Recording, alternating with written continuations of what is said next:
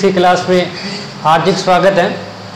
कल हमने electric field due to electric dipole at axial line पढ़ा था और उस एक्सियल लाइन का रिजल्ट क्या है, थोड़ा सा मैं इसको दोबारा से रिवीजन के तौर पे आपको बताना चाहूँगा जो मेन इंपॉर्टेंट पॉइंट थे। सबसे पहले तो आपको इलेक्ट्रिक फील्ड का जो फॉर्मूला था इंटेंसिटी ऑफ इलेक्ट्रिक फील्ड, ये याद रखने किसकी इक्वल होता है 1/4 pi epsilon not Q source charge Q divide by are square. इस फॉर्मूले का हम यूज करके electric field due to electric dipole निकाल रहे हैं। ठीक है, क्या निकाले बच्चों? Electric field intensity of electric field due to electric dipole. पहला हमारा जो क्वेश्चन था वो एक्सियल लाइन पे था और जो intensity of electric field at axial line है वो किसके इक्वल आया था। तो मैं फॉर्मूला बता देता हूँ आपको, जिन्होंने पीछे का अगर लेक्चर नहीं देखा है तो पहले पीछे का लेक्चर देख लीजिए। और ये जो मैं P लिख रहा हूँ ये आपके पास क्या था, dipole moment divide by are cube. ये एक्सियल पे लाइन पे इंटेंसिटी ऑफ इलेक्ट्रिक फील्ड आया था। इसमें हमारे पास एक ही छोटा सा टॉपिक रह गया था कि इसकी डायरेक्शन क्या होगी। ठीक है बच्चों, तो देखिए अगर मैं डाइपोल की बात करता हूँ, let us consider this is charge minus Q and this charge is plus Q, both are equal and opposite placed at fix distance. और ये जो मैं आपको डॉटेड लाइन रिप्रेजेंट कर रहा हूँ, ये लाइन कौन सी लाइन थी आपकी, एक्सियल लाइन। और इस एक्सियल लाइन पे हमने यहाँ पे कोई पॉइंट P कंसीडर कर रखा था। अगर हमें डायरेक्शन पूछे कि इंटेंसिटी ऑफ इलेक्ट्रिक फील्ड की डायरेक्शन कैसी होगी, तो आपको पता है अगर प्लस क्यू से देखें तो प्लस क्यू से इस तरफ थी, ये था इंटेंसिटी ऑफ इलेक्ट्रिक फील्ड की direction due two plus Q. और यहाँ पे क्या था आपके पास है electric field due to minus Q. अब आपको पता है जैसे आप +1 में ये पढ़ चुके हो, जैसे मान लीजिए इधर फोर्स लग रहा है कितना 5 न्यूटन, फोर्स कितना लग रहा है 5 न्यूटन, और इसके अपोजिट डायरेक्शन में अगर बात करें तो फोर्स लग रहा है कितना 2 न्यूटन। तो आप मुझे बता सकते हैं कि नेट फोर्स की डायरेक्शन कहाँ होगी और नेट फोर्स कितना होगा। तो नेट फोर्स कितना हो जाएगा, पास है 3 न्यूटन हो जाएगा। नेट फोर्स कितना हो जाएगा 3 न्यूटन, यानी जिस तरफ ज़्यादा होता है उसी तरफ आपका रिजल्टेंट डायरेक्शन रहता है। तो आपको पता है intensity of electric field due two plus Q ज़्यादा है और electric field due to minus Q ये कि आपके पास कम है। तो रिजल्टेंट जो आपके पास है नेट इलेक्ट्रिक फील्ड की डायरेक्शन बनेगी वो आपके पास कैसी बनेगी, अगर इस पॉइंट पर मैं इंडिकेट करना चाहूँ तो ये डायरेक्शन रहेगी मेरे किसकी, इंटेंसिटी ऑफ इलेक्ट्रिक फील्ड। ठीक है, ई नेट। अब यहाँ पे देखिए डाइपोल मोमेंट की डायरेक्शन कैसे लेते हैं, तो डाइपोल मोमेंट की डायरेक्शन लेते हैं negative to positive. Dipole moment की डायरेक्शन कहाँ से कहाँ लेंगे हमें, नेगेटिव टू पॉजिटिव। और ई नेट भी कहाँ है, इस साइड में ही है। जैसे डाइपोल मोमेंट की डायरेक्शन ये होगी तो आपके पास ई नेट की भी डायरेक्शन है। तो आपसे पूछ रहे कि डायरेक्शन क्या होगी, तो आपको लिखना है along the direction of dipole moment. ठीक है भाई, जो डाइपोल मोमेंट होता है एक वेक्टर क्वांटिटी होता है, जो उसकी डायरेक्शन होगी वही डायरेक्शन किसकी होगी बच्चों, नेट इलेक्ट्रिक फील्ड की होगी एट ए एक्सियल लाइन। तो आपको ये पॉइंट कल वाले लेक्चर के अंदर थोड़ा सा ऐड कर लेना है, लास्ट में नोट्स बनाते वक्त उसमें एक लाइन ऐड करनी है कि the direction of net electric field at axial line due to electric dipole is along the direction of dipole moment. ठीक है, जो आपके पास इलेक्ट्रिक डाइपोल की डायरेक्शन होती है या डाइपोल मोमेंट की डायरेक्शन होती है उसी के अलोंग हम बात करेंगे किसकी डायरेक्शन के लिए, एक्सियल लाइन। आज का जो हमारा नेक्स्ट टॉपिक है इसको आप थोड़ा ध्यान से कवर करेंगे, intensity of electric field due to electric dipole. Next topic क्या है हमारा, calculate intensity of electric field due to electric dipole at axial line, eight axial line, sorry axial line कर लिया ना, क्या जाएगा equatorial line, equatorial line. Equatorial line जो आपके इलेक्ट्रिक डाइपोल को दो इक्वल पार्ट में क्या करेगी, डिवाइड करेगी। दो इक्वल पार्ट में क्या करेगी, डिवाइड करेगी। उस लाइन को हम क्या बोलेंगे, इक्वेटोरियल लाइन। तो उस इक्वेटोरियल लाइन पे हमें निकालना है कि इंटेंसिटी ऑफ इलेक्ट्रिक फील्ड कितनी होगी। तो सबसे पहले हम क्या करते हैं, वही कंसीडर करना पड़ेगा जिसकी हमें रिक्वायरमेंट है। और रिक्वायरमेंट किसकी, हमें इलेक्ट्रिक डाइपोल की। और इलेक्ट्रिक डाइपोल बनाने के लिए आपको क्या चाहिए, 2 इलेक्ट्रिक चार्ज चाहिए। और वो 2 इलेक्ट्रिक चार्ज कैसे होने चाहिए, इक्वल होने चाहिए एंड अपोजिट होने चाहिए। अगर सेंटर से मैं इसकी डिस्टेंस को मेजर करना स्टार्ट करूं तो आपको पता है सेंटर से प्लस क्यू की साइड जो लेंथ बचेगी उसको क्या मान लेते हैं हम एल, और जो सेंटर से माइनस क्यू की तरफ जो लेंथ बचेगी इसकी जो डिस्टेंस होगी वो भी कितनी मान लेते हैं हम, एल मान लेते हैं। दोनों चार्ज के बीच में या हम कहें डाइपोल मोमेंट की इलेक्ट्रिक डाइपोल की जो लेंथ है वो कितनी हो जाएगी, 2l हो जाएगी। इलेक्ट्रिक डाइपोल की लेंथ कितनी हो जाएगी बच्चों, 2l हो जाएगी। अब ये जो मेरे पास लाइन है ये जो मैं डॉटेड लाइन दिखा रहा हूँ जो सेंटर में से पास हो रही है, that line is equatorial line.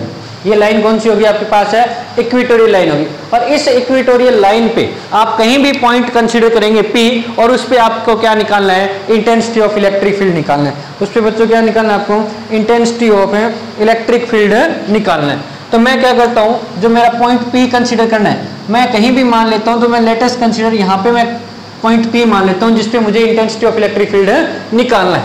अगर हम बात करें इस प्लस Q की वजह से यहाँ पे ये जो पॉइंट P है वो कितनी डिस्टेंस पे होगा, तो हम सेंटर से डिस्टेंस मेजर करते हैं। तो सेंटर से ये डिस्टेंस कितनी मान लेते हैं, हमें R डिस्टेंस मान लेते हैं बच्चों। कितनी डिस्टेंस मान लेते हैं, हमें R डिस्टेंस मान लेते हैं। ठीक है, अगर हम यहाँ से देखें तो ये प्लस Q है और ये पॉइंट P है। तो आपको पता है पॉजिटिव से डायरेक्शन किस तरफ होती है, आउटवर्ड होती है। तो यहाँ पर जो डायरेक्शन बनेगी वो ये बनेगी, और ये जो डायरेक्शन बनेगी वो किसकी वजह से बनेगी, electric field due two plus Q की वजह से बनेगी। इसी प्रकार अगर हम यहाँ पे देखें कि electric field due to minus Q क्या होगा, तो माइनस Q को अपनी तरफ होता है।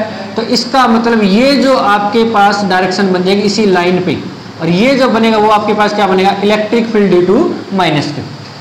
कल के लेक्चर में हमने देखा था कि electric field due two plus Q था, या intensity of electric field due two plus Q थी, वो ज़्यादा थी, और electric field due to minus Q की थी, कम थी। क्या आज बता सकते हो क्या इन दोनों में डिफरेंस होगा, कौन बड़ा होगा कौन छोटा होगा, या फिर दोनों क्या होंगे, इक्वल होंगे? तो आप आसानी से सोच सकते हो। अगर कल का लेक्चर आपको समझ में आया हुआ है तो आप बता सकते हो कि इसमें इंटेंसिटी ऑफ इलेक्ट्रिक फील्ड जो होगा वो किसका ज़्यादा होगा।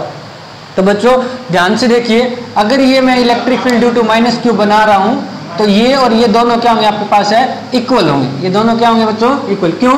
क्योंकि जितना आपका प्लस Q से डिस्टेंस P का है उतना ही तो माइनस Q से क्या है, P का। कल तो क्या था कि जो पॉइंट P था वो प्लस Q के नजदीक था और माइनस Q से क्या था, दूर था। आज तो जो P पॉइंट है वो प्लस Q इलेक्ट्रिक चार्ज से और माइनस Q इलेक्ट्रिक चार्ज से दोनों से आपके पास क्या हो रहा है, इक्वल डिस्टेंस पे। और अगर इक्वल डिस्टेंस पे है तो उसके द्वारा इंटेंसिटी ऑफ इलेक्ट्रिक फील्ड भी क्या होगा पास है, इक्वल होगा। अगर मान लीजिए जैसे हम क्या करते थे, मान लीजिए एक डायरेक्शन ये है किसी वेक्टर की और एक डायरेक्शन ये है, तो रिजल्टेंट डायरेक्शन कहाँ होती है, रिजल्टेंट डायरेक्शन होती है इनके बीच में जो कोई एंगल बना दें हम। ठीक है बच्चों, तो इसी प्रकार इसको अगर जो वेक्टर कंपोनेंट है इनके हम देखें कहाँ कहाँ बनेंगे, तो अगर प्लस Q की बात करें, ये एंगल अगर मैं थीटा मान लूँ, ये एंगल क्या मान लूँ, थीटा, तो अगर मैं ये लाइन यहाँ पे एक ड्रॉ कर दूँ तो ध्यान से देखिए ये एक स्ट्रेट लाइन होगी और ये दोनों लाइन पैरेलल होगी, तो स्वाभाविक सी बात है ये एंगल भी आपके पास क्या होगा, सेम होगा। अगर intensity of electric field due to जो प्लस Q बने उसको अगर मैं E मान लूँ, उसको क्या मान लूँ मैं, E मान लूँ, तो आपके पास इसको मैं क्या लिखूंगा, इसका एक कंपोनेंट यहाँ पे बनेगा। तो आपको प्लस ने बताया था कि इसको अगर रिजोल्व करेंगे दो कंपोनेंट के अंदर, तो जिसके साथ थीटा बना हुआ है वहां पे उसका मैग्नीट्यूड इनटू कोस थीटा आ जाता है, और जो उसके परपेंडिकुलर होता है ना उस पे क्या आ जाता है, साइन थीटा आ जाता है। तो इसका अगर परपेंडिकुलर कंपोनेंट देखें तो परपेंडिकुलर कंपोनेंट बनेगा ये कंपोनेंट क्या हो जाएगा पास है, ई साइन थीटा। अब फिर से सुनिए, ये एंगल मेरे पास क्या है, थीटा होगा, ये भी एंगल क्या होगा, थीटा। क्यों कह रहा हूं मैं ये एंगल दोनों सेम होंगे, क्योंकि आप ध्यान से देख लीजिए अगर ये थीटा तो ये भी थीटा, क्योंकि ये जो आपका पॉइंट P है वो इक्वेटोरियल लाइन पे है। पॉइंट P कहाँ पे है, इक्वेटोरियल लाइन पे है, तो जो एंगल बनेंगे ना वो क्या बनेंगे, सेम बनेंगे। तो उसका भी अगर एक कंपोनेंट मैं यहाँ पे बनाऊं जो कि थीटा एंगल बनाएगा, तो ये भी एक क्या बन जाएगा पास है, ई कोस थीटा बन जाएगा। अच्छा, ये E1 या E2 क्यों नहीं माना, क्योंकि दोनों के डिस्टेंस जो कोई पॉइंट है उनकी डिस्टेंस प्लस Q और माइनस Q से क्या है, सेम है। और अगर डिस्टेंस सेम है ना, R सेम है, तो इंटेंसिटी ऑफ इलेक्ट्रिक फील्ड क्या होगा पास है, सेम होगा। ठीक है, तो अब हम क्या करेंगे, यहाँ पे इसके दो कंपोनेंट बना लिए। अब इसका जो नीचे वाला था ना उसका एक कंपोनेंट नीचे भी तो बनेगा ना, ये नीचे बनेगा, ये क्या बनेगा, ई साइन थीटा। देखो टोटल 4 बन गए, टोटल कितने बन गए हमारे पास है, 4। जो इलेक्ट्रिक फील्ड की जो हमने वेक्टर फॉर्म में दिखा रखा था प्लस Q को, उसको दो कंपोनेंट में कन्वर्ट कर दिया, एक आ गया ई कोस थीटा और एक ऊपर आ गया ई साइन थीटा। अगर ये नीचे है ना तो उसके भी दो कंपोनेंट बन गए, एक ई कोस थीटा और एक ई साइन थीटा। अब ये जो ई साइन थीटा है वो दोनों एक दूसरे के हैं, इक्वल हैं, अपोजिट हैं, तो ई साइन थीटा क्या कर देंगे, हमें कैंसिल कर देंगे। ठीक है बच्चों, अभी मैंने क्या बताया था कि अगर इधर 5 न्यूटन फोर्स लग रहा है और इधर 2 न्यूटन फोर्स लग रहा है तो टोटल रिजल्टेंट फोर्स कितना बताया आपने, 3 न्यूटन बताया। अगर हम बात करें यहाँ पे 5 न्यूटन फोर्स लग रहा है और यहाँ भी 5 न्यूटन फोर्स लग रहा है और मैं कहूँ कि रिजल्टेंट कितना फोर्स लगेगा, तो आप कहोगे 0। और बॉडी कहाँ पे बोली जाएगी, ये इक्विलिब्रियम में। एक ही ऑब्जेक्ट पर 2 अपोजिट डायरेक्शन में अगर फोर्स लगाया जाए और वो फोर्स आपका इक्वल मैग्नीट्यूड हो तो बॉडी कहीं नहीं जाएगी, बॉडी वही रहेगी। वैसे ही आपके पास जो ई साइन थीटा अगर जितना ऊपर है उतना नीचे भी है और वेक्टर क्वांटिटी है तो एक दूसरे को क्या कर देंगे, कैंसिल कर देंगे। तो हमारे पास ये जो है दोनों अपोजिट डायरेक्शन में तो क्या कर देते हैं, जैसे 5 और 2 माइनस हो गया था, सब्ट्रैक्ट हो गया। अगर 5 और 2 अगर सेम ही डायरेक्शन में होता तो मैं क्या कर देता, ऐड कर देता ना। तो यहाँ पे क्या करेंगे, ई कोस थीटा और ई कोस थीटा है। तो मेरा जो इक्वेटोरियल लाइन पे इंटेंसिटी ऑफ इलेक्ट्रिक फील्ड बनेगा वो किसके इक्वल हो जाएगा, 2e कोस थीटा के बराबर हो जाएगा। किसके बराबर हो जाएगा बच्चों, 2e कोस थीटा।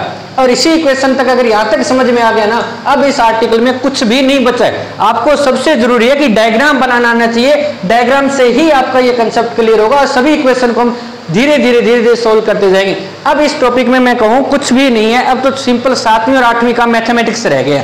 ठीक है बच्चों, यहाँ तक कोई दिक्कत नहीं आनी चाहिए। अब हम अगर बात करें E की वैल्यू निकाल लेते हैं, और E की वैल्यू निकालने का ये रहा फॉर्मूला, काफी दिनों से मैं यूज भी कर रहा हूं। तो क्या लिखूंगा मैं E का formula, 1/4 pi epsilon not, source charge कितना है Q, डिस्टेंस कितनी है। अब आप कहोगे जी कहां से ले डिस्टेंस, प्लस Q से मेजर करें कि माइनस Q से मेजर करें। अरे कहीं से भी मेजर कर लो, क्योंकि आपका जो पॉइंट P है वो कहां पे है, इक्वेटोरियल लाइन पे है। कहां पे है, इक्वेटोरियल। अगर ये R है और ये L है तो आपको पता है ये एंगल 90 डिग्री का है। पाइथागोरस थ्योरम लगा के आसानी से आप क्या निकाल सकते हो, ये जो डिस्टेंस है ये डिस्टेंस आप है निकाल सकते हो। जैसे अगर मैं नाम देना चाहूँ इसको A B नाम दे दूं और यहाँ पे C मान लूँ सेंटर को, तो आप जो BP है या AP है ये डिस्टेंस आप निकाल सकते हो अकॉर्डिंग टू पाइथागोरस थ्योरम। तो कितनी आ जाएगी बच्चों, ये अगर मैं यहाँ पे लिख दूं BP तो आपको पता है ये किसके इक्वल आ जाएगा, ये R है ये L है, बेस का स्क्वायर प्लस परपेंडिकुलर का स्क्वायर, तो R square plus L square. और इसके ऊपर क्या आता है आपके पास, रूट आता है, क्योंकि जो आपके पास यह जो रूट है उस रूट को और क्या लिख सकता हूं मैं, इसको लिख सकता हूं R square plus L square की पावर 1/2। स्क्वायर रूट का मतलब क्या होता है कि उसकी पावर कितनी होती है बच्चों, 1/2 होती है। तो यहाँ पे मैं क्या लिख दूंगा, R square plus L square. ठीक है, अब आप कहोगे जी ये तो डिस्टेंस तो क्या थी, R square plus L square की पावर 1/2। बच्चे क्या करते हैं, जल्दबाजी में यही लिख देते हैं। एक्चुअली मुझे क्या करना है, R का स्क्वायर करना है। ये जो BP है वो एक मानिए तो हम डिस्टेंस है, डिस्टेंस का मतलब R है ये, और ये जो R की वैल्यू इसका स्क्वायर करना है। तो BP का स्क्वायर किसकी इक्वल आएगा बच्चों, BP का स्क्वायर आएगा R square plus L square. तो मैं यही तो लिखूंगा ना, R square plus L square. ये इक्वेशन मेरे पास कौन सी हो गई, सेकंड हो गई। अब देखो E निकल गया, 2 कांस्टेंट है, तो अब किसकी बारी बची, कोस थीटा की। अगर कोस थीटा की वैल्यू मैंने निकाल ली, इस इक्वेशन के अंदर पुट कर दिया, सॉल्यूशन कर लिया, वही तो मेरा क्या आ जाएगा, intensity of electric field due to electric dipole at equatorial line. ठीक है, चलो कोस थीटा भी निकाल लेते हैं। कौन सी ट्रायंगल से निकाले कोस थीटा, जो मर्जी कोई भी ट्रायंगल आप उठा लो। जैसे मैं ट्रायंगल उठा लेता हूं BPC। ठीक है, कौन सी ट्रायंगल से निकालेंगे बच्चों, फ्रॉम ट्रायंगल BPC। ठीक है, अच्छा एक आपने ये पढ़ा होगा, जो कोस थीटा होता है वो किसके इक्वल होता है, जैसे आप ये पढ़ते हैं ना, पंडित बद्री प्रसाद हररबोल। वैसे तो आपको आना चाहिए, ये तो बहुत टाइम बात, ये ध्यान रखें। तो ये जो थीटा बना हुआ है, तो ये जो BC है वो बेस होगा, तो BC लिख देता हूं एक बार। और इसका जो एच है हाइपोटेन्यूस है वो कौन होगा, तो आपको स्पष्ट दिख रहा है कौन होगा, BP होगा। क्या मुझे BC और BP की वैल्यू डायग्राम से निकाल सकता हूँ, फिगर से निकाल सकता हूँ, बिल्कुल आसानी से निकाल सकते हैं। क्या लिखेंगे, BC को क्या लिख दूंगा, L लिख दूंगा। और ये जो BP है ये रहा जी आपके सामने लिखा हुआ है BP, जो मर्जी रूट में लिखना चाहते हो या पावर की 1/2 की फॉर्म में लिखना चाहते हो, जिसमें लिखना चाहते हो उसमें लिखिए। ठीक है, अब ये कोस थीटा की वैल्यू आ गई मेरे पास, इक्वेशन नंबर 3 भी मेरे सामने, सेकंड भी मेरे सामने है। अब इसके अंदर पुट कर देंगे। ठीक है बच्चों, अब हम क्या करेंगे, using equation second and third in equation first, using equation second and third in equation first. तो मैं क्या लिख सकता हूं, intensity of electric field at equatorial line due to electric dipole कितना आ जाएगा, 2 × 1/4 pi epsilon not source charge Q divide by R square plus L square into L divided by R square plus L square की power 1/2। क्या ऊपर आपको 2 की value नजर आ रहा है, और 2 इक्वल क्या होता है, एक नया फॉर्मूला कल ही किया था कि डाइपोल मोमेंट किसके इक्वल होता है बच्चों, 2 इक्वल के बराबर होता है। ये फॉर्मूला हम बना चुके हैं, तो ये भी फॉर्मूला आपको ध्यान रखना है। तो यहाँ पे क्या लिख सकता हूँ मैं, डाइपोल मोमेंट लिख सकता हूँ। तो ई क्यू किसके इक्वल बन गया मेरे पास है 1/4 पाई एप्सिलॉन नॉट पी का मतलब dipole moment divide by are square plus L square की पावर 3/2। ठीक है बच्चों, 3/2 क्यों लिखी, क्योंकि इसकी पावर कितनी है 1 और आगे पावर कितनी है 1/2, दोनों की मल्टीप्लाई करोगे तो मल्टीप्लाई पावर क्या हो जाती है, ऐड हो जाती है। ठीक है बच्चों, ये वाला मैं रफ कर रहा हूँ, किसी को अगर दिक्कत हो तो आप बाद में वीडियो को बैक करके आप देख सकते हो। ठीक है, इसके बाद क्या करेंगे, ये जो L है वो R के कंपेरिजन में बहुत छोटा है, तो केस मान लेते हैं हम कि जो L है वो बहुत ही छोटा है किससे, R से, तो हम L स्क्वायर को क्या कर सकते हैं, नेग्लेक्ट कर सकते हैं। क्या कर सकते हैं, नेग्लेक्ट कर सकते हैं। तो क्या बन जाएगा बच्चों, intensity of electric field due to electric dipole at equatorial line is equal to 1/4 pi epsilon not dipole moment divide by are cube बन जाएगा। क्या बन जाएगा बच्चों, आर क्यूब। ठीक है, वैसे अगर लिखना चाहो तो एक स्टेप में बना देता हूँ, आर स्क्वायर होगा, एल स्क्वायर को तो भूल ही जाइए, आर स्क्वायर की पावर 3/2 होगी, इसको आप सॉल्यूशन करोगे, जो मैं अभी लिख रहा था एक स्टेप कम करके, वही आपका रिजल्ट बनने वाला है। ठीक है, अगर इसकी हम बात करें, कंपेयर करें एक्सियल में और इक्वेटोरियल में क्या फर्क है। एक्सियल में ये जो फॉर्मूला वो तो सेम है, देखो 1/4 pi epsilon not dipole moment divide by are cube, उसमें कितना है 2 लिखा हुआ है। इसका मतलब क्या है, जो ई एक्सियल है यानी intensity of electric field at axial line is equal to 2 times of the intensity of electric field due to electric dipole at equatorial line. ठीक है बच्चों, दोनों इक्वेशन को आप कंपेयर कीजिए, कंपेयर करोगे तो ये उसका 2 टाइम्स बन रहा है, क्योंकि मैं इस 1/4 pi epsilon not P upon में आर क्यूब की जगह पर क्या लिख सकता हूँ, intensity of electric field due to electric dipole at equatorial line लिख सकता हूँ। अच्छा, इसके जो हमारा रिजल्टेंट डायरेक्शन है वो तो यही बनी ना जो मैंने दिखा रखी है, यहाँ दिखा देता हूँ। और डाइपोल मोमेंट की डायरेक्शन क्या होती है, नेगेटिव टू पॉजिटिव, तो हम क्या बोलेंगे, जो नेट डायरेक्शन होगी वो क्या होगी, अपोजिट होगी। नेट डायरेक्शन कैसी होगी, अपोजिट, और एक्सियल लाइन में क्या है थी, इक्वल। तो आज के लिए इतना ही बच्चों, कल हम निकालेंगे intensity of electric field due to electric dipole at any point. ठीक है बच्चों, आज के लिए इतना ही, थैंक्स।